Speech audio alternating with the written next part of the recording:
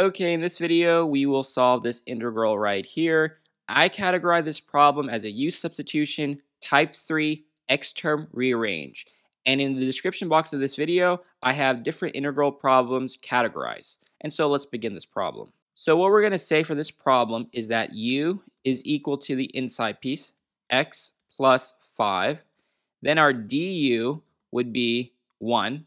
Or dx, because the derivative of x is just 1, so just dx. Now again, I classify this problem as a type 3 x-term rearrange, and so what we're going to do here is get x by itself. So you could say that x is equal to u minus 5.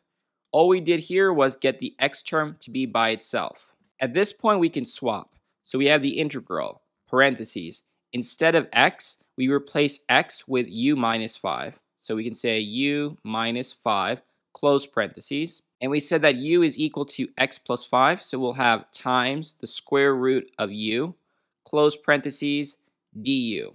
And now we can expand it. So we'll have the integral u times the square root of u would give us u raised to 3 divided by 2 minus 5u raised to 1/2. So this u, the square root of u, is the same thing as u raised to 1/2. So we have u times u raised to 1/2, so it's like 1 plus 1/2 gives us 3 divided by 2, and that's how we can come up with this. We can put parentheses du. Now this is a regular problem. Now it's pretty easy to get the integral of each term. So we would get u raised to 3 divided by 2 plus 1 gives us 5 raised to 2.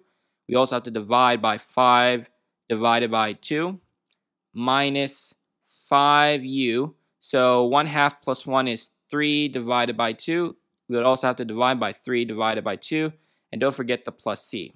We can clean this up a little bit. So instead of dividing by 5 divided by 2, you could say 2 divided by 5 u raised to 5 divided by 2 minus, you could do 5 times 2/3. Let's just write this down. 5 parentheses 2/3, close parentheses, u raised to 3 divided by 2 plus c. And then we can expand this piece. So we're going to get 2 divided by 5 u raised to 5 divided by 2 minus 5 times 2 is 10. So negative 10 divided by 3 u raised to 3 divided by 2 plus c. Our last step is to replace u with what we said u was. And u is x plus 5. So wherever you see a u, replace it with x plus 5. And so our final answer will be 2 divided by 5 parentheses x plus 5 close parentheses raised to 5 divided by 2 minus 10 divided by 3 parentheses x plus 5